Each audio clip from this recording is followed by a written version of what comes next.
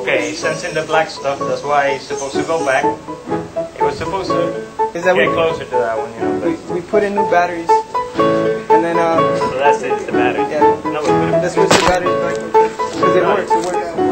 No, let's try to put it right in the front. Little chop.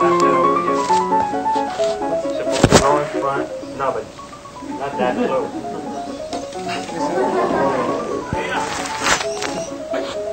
You're supposed to sense that one out.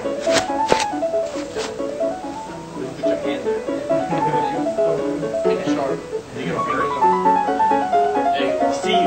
You see, it's at the perfect angle that it will never reach the object. So you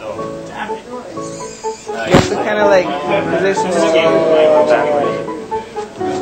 Once it doesn't read an object, it just keeps scanning until it finds something. You see, if the batteries weren't so overpowered, it wouldn't over-rotate. It would rotate perfectly and then position itself at the right distance. I mean, we can get the batteries if you want to show, but yeah, let's get the batteries.